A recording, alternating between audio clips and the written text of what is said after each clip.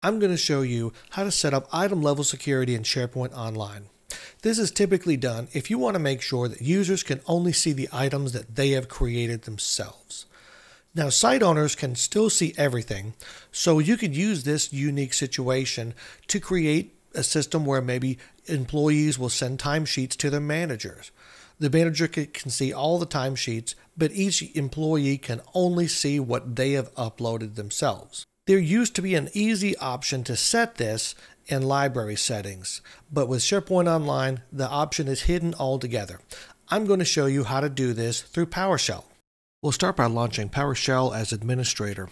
You're going to need PnP PowerShell as well. This is a PowerShell extension that you could download if you don't already have it. And if you're a new SharePoint admin, trust me, you'll end up using this a lot. And if you're getting value out of this, do me a favor and click that like button to let me know, and I would appreciate that. So the first thing we're going to do is connect to our SharePoint environment with this command. And obviously you would substitute this URL for your own site. Then we're going to get a reference to the list that we're going to be updating, or in this case it's a library. So this line will give us a variable that represents the library we're going to update.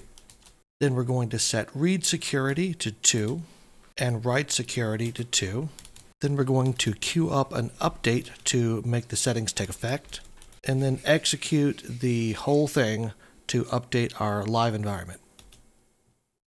And that's it. Our library is updated. Users can only see and update their own items. Thanks for watching. Subscribe to the channel for more content like this.